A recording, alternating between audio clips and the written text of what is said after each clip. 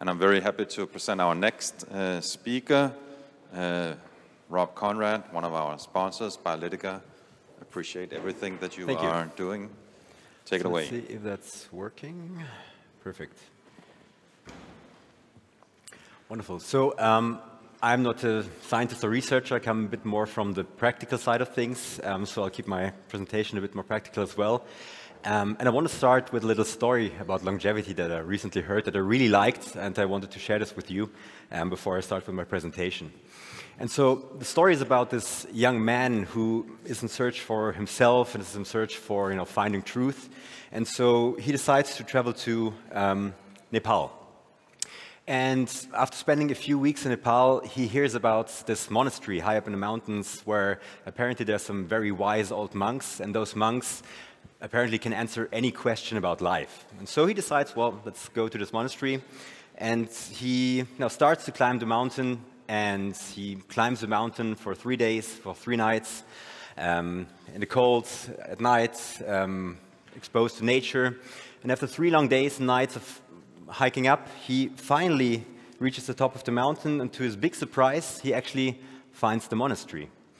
And so he approaches the monastery, and he sees a monk sitting there outside, and the monk is meditating. So he approaches the monk and says, and the monk looks at him and says, well, young man, we're a very reclusive community, so I cannot welcome you to us, but I'm willing to answer you one question, but only one question. And so the young man thinks a little bit about this question, and then he says, wise old monk, my biggest wish in life is I want to live forever. So how do I do that exactly? And so the monk looks at him and says, well, if your biggest wish in life is you want to live forever, then it's very simple, actually. You need to get married. And the young man looks at the monk and says, well, can you explain it a little bit more detail? Because how would getting married help me with living longer? And the monk says, well, don't misunderstand me. If you get married, it won't help you to live longer, but certainly the wish will go away. So I hope my wife's not watching this, but anyway, getting into the serious stuff, 3 ideas for better longevity. I want to just share with you 3 simple ideas about longevity, really from a more practical application, because we work with clinics, we work with practitioners. And these 3 ideas are all connected. And yeah, so the first thing is, and that's one thing, because I travel to a lot of these conferences, I talk to people who are enthusiasts, who are really trying a lot and experimenting a lot with themselves. And they tell me about their protocols, they tell me what they do, all the supplements they take, and everything. And we talk to clinics, of course, in our business a lot, and they share their interventions and everything they do. But there's one thing that's really hardly ever mentioned, and it kind of makes me mad, because I think it's really the most important thing when we talk about reaching longevity and making sure that we live longer, healthier. And that one single thing. And don't get me wrong, I think it's great that we have all these interventions, and we have the supplements, and we have the molecules, and we have the clinics and everything. But there's just one thing that's really important if you want to achieve longevity, and that is don't die. And I mean that in a very literal way, because often when we think about longevity interventions, we try to optimize certain aspects with supplements, but really what's often forgotten, what's often not talked about enough for me is that, well, you need to reach a certain age before most of these interventions come to fruition. And often when we talk to clinics, what they do is they even often forget about the basics. They even forget to get the basic diagnostics done. They forget to, well, before they talk about interventions, really do the regular checkups. And same with enthusiasts. So not dying is, as funny as it may sound, really one of the things that we need to talk more about.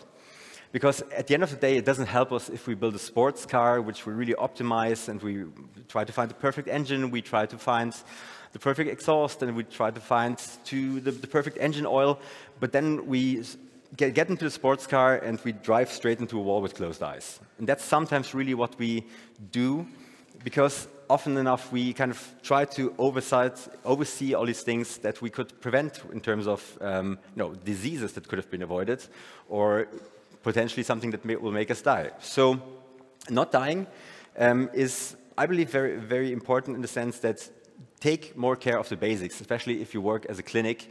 Make sure that you and your patients really go through these basic diagnostics. And one of the things that can really help us with that is whole genome sequencing. I believe that whole genome sequencing really is our friends.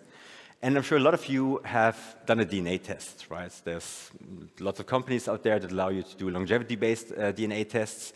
And you get some results which are interesting. I mean, there's a company that sounds a little bit like 25andYou, for example, that you get some results from where you can say, okay, you have a 90% probability that your earlobe is attached to your cheek, which is great, but you can see that in the mirror. So the clinical application of that is not really, well, very helpful and very useful. But we have a tool at hand, whole genome sequencing, where we can not only learn about these longevity-relevant interventions or characteristics, but really they can help us to really find diseases that we could avoid that will lead to an early death, potentially.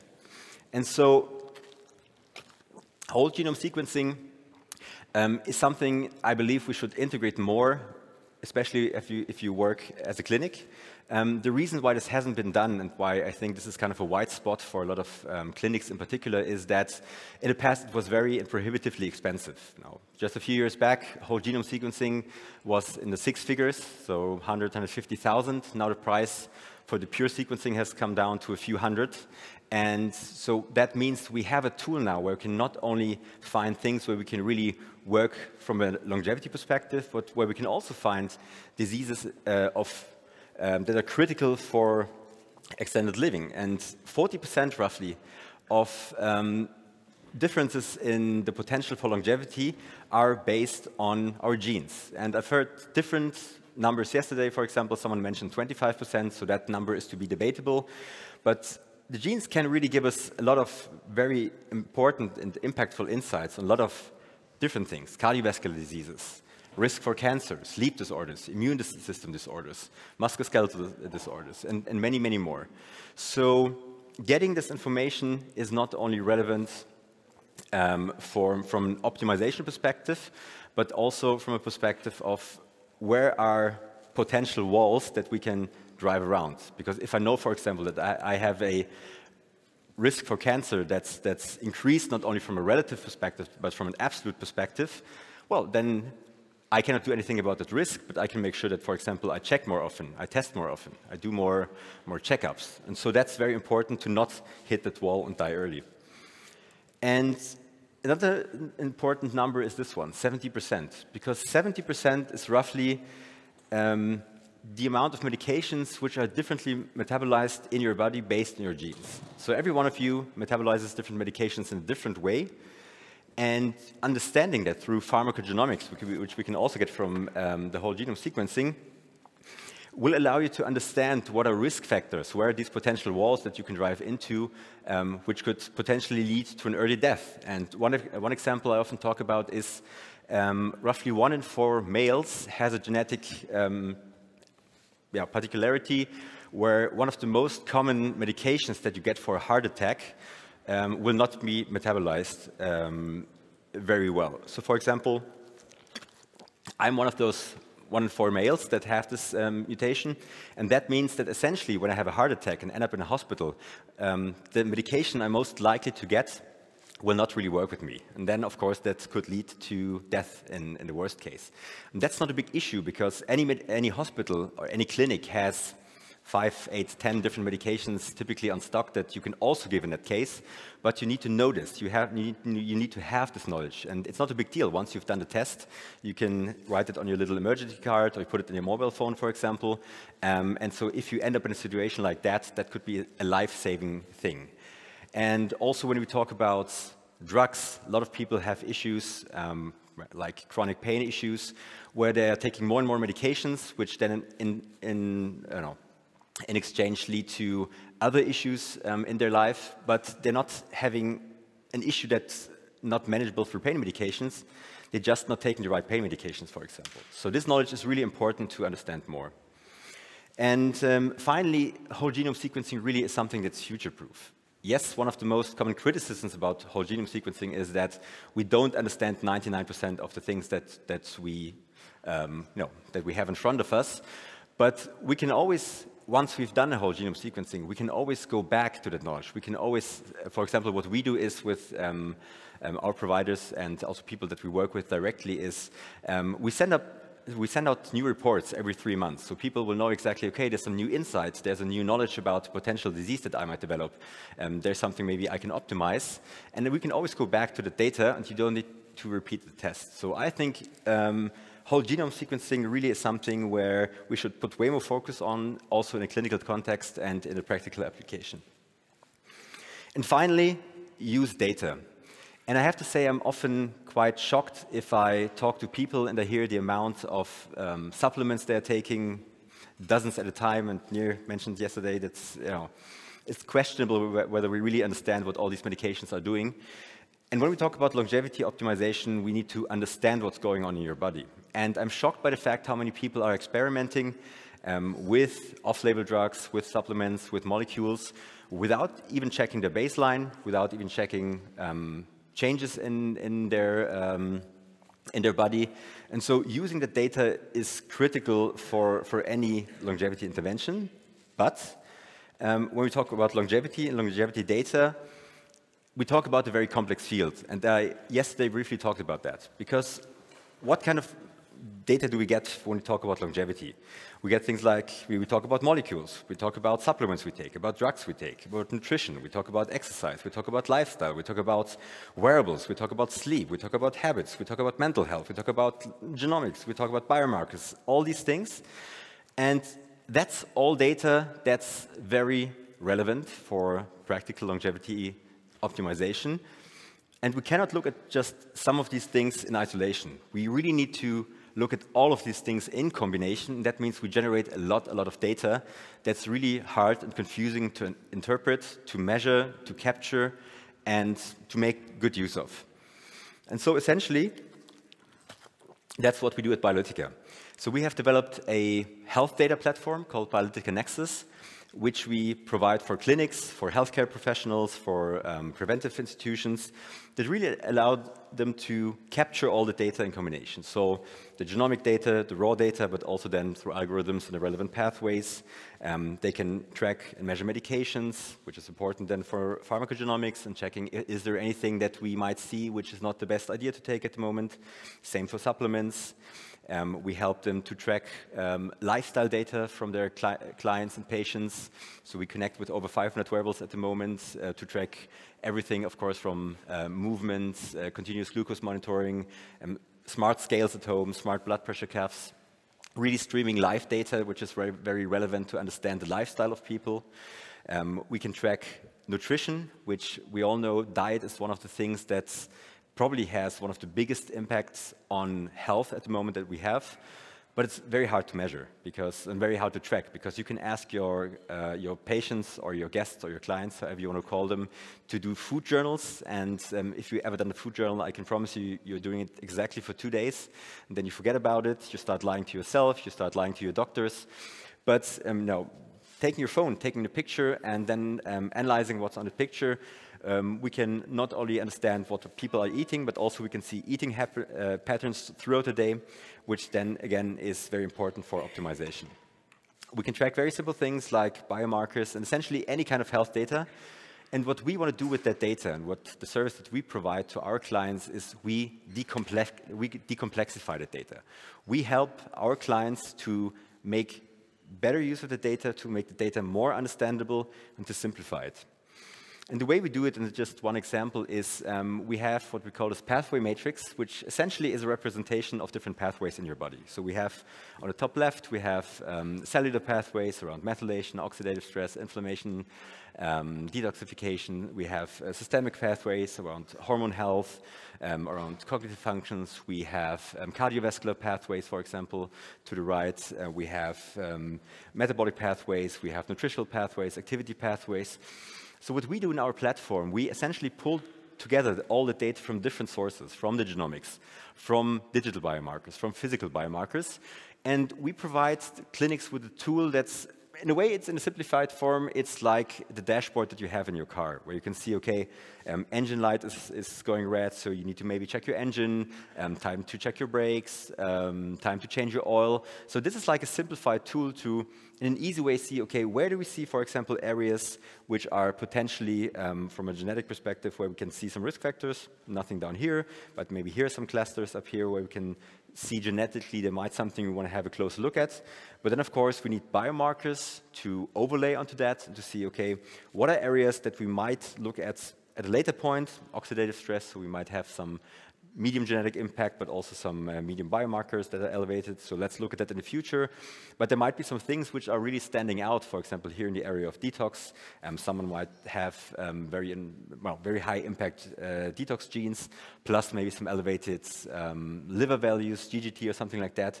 So that provides the clinician really with a tool to look at certain areas in an easier way, and then, of course, create more personalized interventions.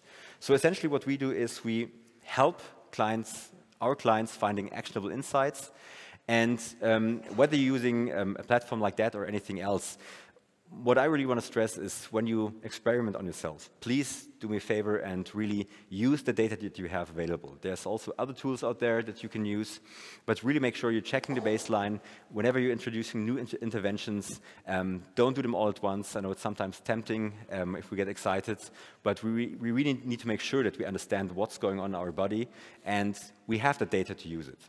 So in summary, 3 things. Make sure you don't die. Try to eliminate the risks as far as possible from your life. Try to eliminate the risks of an early death that can be avoided. There's many things that you can do. Whole genome sequencing, if you haven't done it, get it done. If you're a clinic, I would recommend to use it because you get an amazing amount of valuable information. And finally, use the data really to your benefit. And if anyone has any further questions, then please feel free to reach out to me. Thank you. Thank you so much. Great talk, Rob. Do we have questions for Rob? So I can ask a question. Which data do you think is the most valuable? I think it's not just one specific type of data. I think it's the combination of 3 things: of the genomics, of traditional biomarkers, and then wearable biomarkers, because the genomics will give us the blueprint that we need to look at. Then other biomarkers, whether it's blood biomarkers or other omics that we have, like proteomics, metabolomics, we can see what's actually happening. But then also the wearable data gives us insights on the day-to-day activities and lifestyle, essentially, of people. And that's also then important to see, are the interventions working? And we talked about exercise before. Are people really doing the exercise? Are they at their optimal range in terms of sleep, in terms of the way they train? So I think it's a combination of these 3 things. Very cool. More questions? We have a question here. Rob, the level of validation of genomics data is at least rather variable. So what do you do with this in terms of informing your clients about new papers that came out on certain SNPs that are correlated or more or less correlated with disease? So how do you put brakes on unnecessary information to the people? Yeah, and it's probably a question to ask our geneticists and experts, but definitely nothing goes out without proper validation first. So it's important to really look at what are things that are maybe not relevant for them to know, but what are really things where we can find practical things for our clients. So we don't overwhelm them with any information. That's also something where you often get providers where you have a report of 1,000 pages and no one is going to read that. So not the clients, the patient's not going to read it, the doctor's not going to read it. So it's about filtering this information, and there's a human aspect, there's a team behind it that filters through that information, and then of course we have to trust the team to do a good job in filtering the right information out. So, but it's not about overwhelming them with anything that we get. It's about what's really relevant for them, and then providing that information. All right, thank you so much, Rob. Really appreciate your talk and your support.